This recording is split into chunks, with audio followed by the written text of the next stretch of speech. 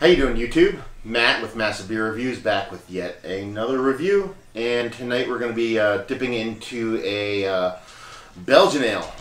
Belgian ale I've never heard of up until a couple weeks ago. I was driving home from New Jersey, popped into just a local liquor store, and just kind of caught my eye. I got two bottles of this with two different vintages. I ended up grabbing off the shelf, and what caught my eye, one was the labeling was really ghetto to the point where it's like flaking off and there's like glue off to the sides and it's just kind of a red hot mess. That kind of turned me on. And two, they're older. The one I grabbed, I drank one of these already. I brought it to a bottle share. It was well received. It was a newer bottle. Forget what year that was. But this one on the back here, it says best before 2012. So I'm assuming it's about a 2007 beer, which is right up my alley. And this beer is Nostradamus, which is a Belgian brown ale here. More like a Belgian strong dark ale. From when I tasted it before, it was more even like a Belgian style quad. But it's from Brewery Caracole from Belgium. Yeah, so, I mean, like I said, I had this at a bottle share, and it was very well received. So I'm kind of psyched about dumping in this one because it's a bit older, and if you've watched any of our reviews, you know we like their old beers. So, so yeah, I mean, first things first, like I said, labeling, super ghetto, like super ghetto. Like this is like, it feels almost like it was printed off like somebody's printer on with like a sticky paper. That's how ghetto it is. The graphics on it are really, I dig it, and even though I say it's ghetto, I dig it. Graphics are pretty cool. Really just looks like a beer that somebody bottled in their house almost. Like it's not refined, and like I said, in a good way. So on the front it says Belgian brown ale. Has a little nymph kind of guy, a little snail nymph kind of guy in the front. Brewery Caracole up top, Nostradamus, and 9% alcohol. On the back, same thing. And like I said, the label's ghetto. It's like flaking off. It's not really holding on there. It says, you know, just serve, what temperature to serve, keep in a cool place, artisan Belgian style brown ale, 9% alcohol. And that's pretty much it. And then the date, you know, so there ain't much to it.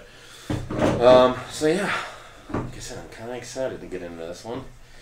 I'm always wary of the Belgian corks. Sometimes I have them fly off on me. Who's criminal with that? That's gonna come out easy. Nice. St. Bernardus. Big bottles, big cork and cage bottles, man. I can't tell you how many times I've removed the cage on them and the cork just goes flying out, so better be safe than sorry. Yeah, so let's see what we got here.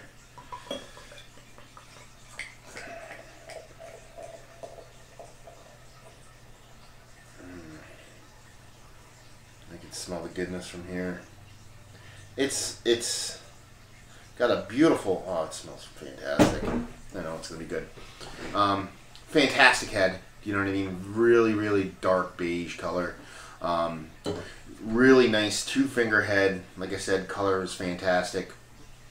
It's receding quite quickly, but leaving that nice little kind of creamy top to it, which to me is almost a guarantee of it being a great beer.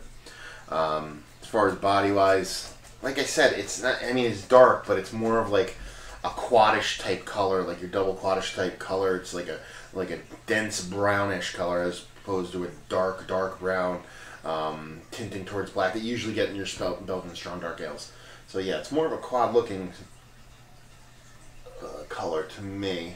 And the head seems to want to settle right about there, which, you know, it's a good sign for your Belgian doubles, quads, strong dark ales, whatever you want to call it. Let's see what the nose has.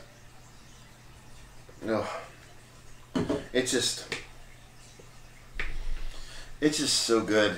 I mean, it smells like, if I'm going to relate it to another beer, it's like a Guden makes the Emperor, which is their Kaiser de Blau, which is their Emperor Blue, which is their seasonal Belgian strong dark or quad, and it smells very similar to that. Like just that beautiful malty, bready toffiness that you typically get with your Belgian darker ales and your Belgian quads.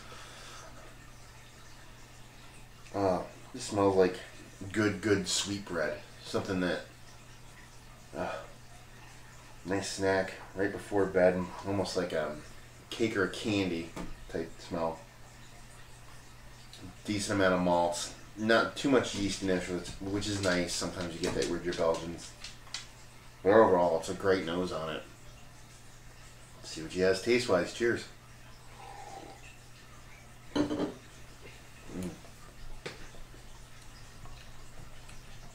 good. That's really good. This is really good beer.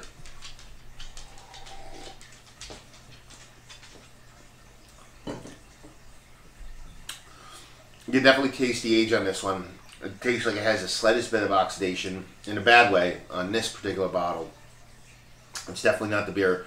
It's infinitely still drinkable, and it tastes really, really good, but you can tell it's probably about at its, not its peak, but it's starting to decline, and it's good that I cracked it now. But it's very, very malty, very bready. Not overly sweet, but sweet enough.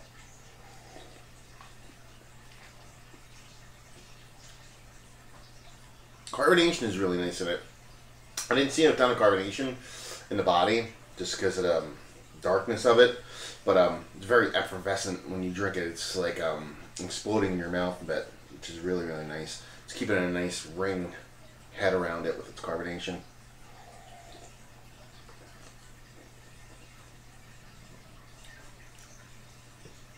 But all in all, it's a really good beer.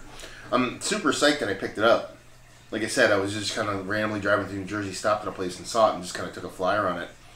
And I think it's an absolute winner. As far as me grading it on a Belgian strong dark ale grade, I'd probably give it a really good grade, like up there, like a 93, 94. To be perfectly honest with you, it's just that good of a beer. I mean, it's super well balanced. Really nice, smooth drinkability to it. And just really in my wheelhouse when it comes to what I like out of a Belgian style ale. Or Belgian ale, not style ale. So yeah, I give it like a 94. As far as availability, again, like I said, I've never really seen it before, so it's a tough one to rate, so I'm going to have to give it really low. I'll give it like a 2, only because I know where I can get it, so if I wanted to go there and get it.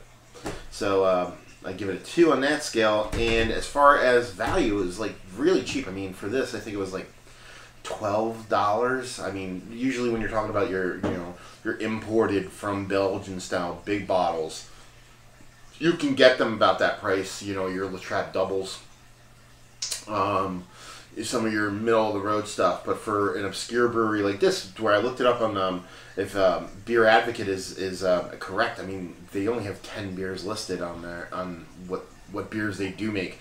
So it's not like they make a ton of beer.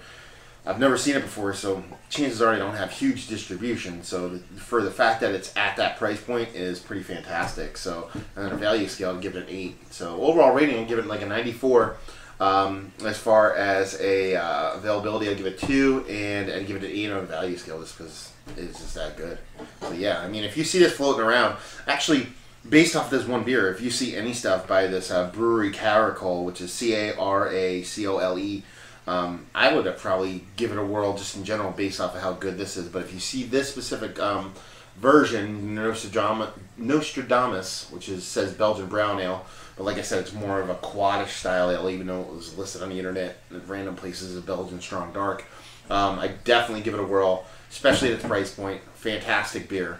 So yeah, it's another review in the books. Matt with Massive Beer Reviews. I hope you enjoyed the review. If you're watching, I'm glad you watched the whole thing. If you have any questions, concerns, gripes, whatever, you can always leave them in the comments section below. If you would like to check us out, I'll take another sip. If you'd like to check us out anywhere else on the internet, you can. Facebook, Instagram, and Twitter at Massive Beers. Any of those places. We're most active on Instagram. Posting beers that are review updates and beers that we're drinking that we're not reviewing, stuff like that. So if you're going to follow us anywhere, try to follow us there. And yeah, that's pretty much it. Like I said, another review in the books. Hopefully you enjoyed the review. Hopefully you're enjoying a good beer yourself right now. And hopefully we see you next time. Cheers.